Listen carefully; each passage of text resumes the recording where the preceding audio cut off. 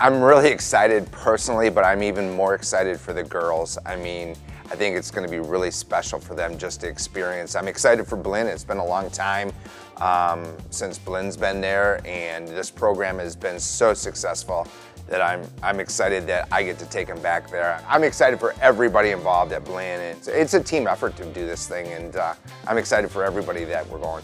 I think my favorite thing is just the challenge.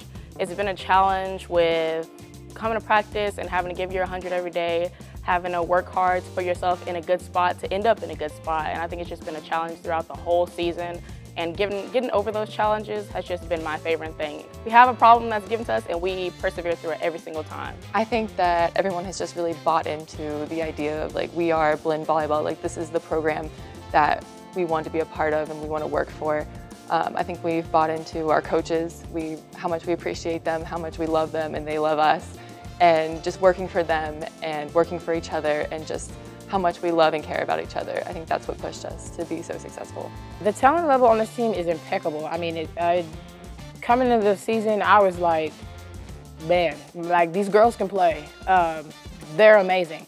But we didn't take that as we're the best, we're great athletes. We really kind of took that humility and sat and told ourselves we have things to learn and we're not the best we can be, but we can be better. And I think that's why our talent has allowed us to be successful, is because we are in here. We're in our chest. We play with our heart. And I think that that's something that we, as Buccaneer volleyball players, do really well together. Backside two! 1, 2,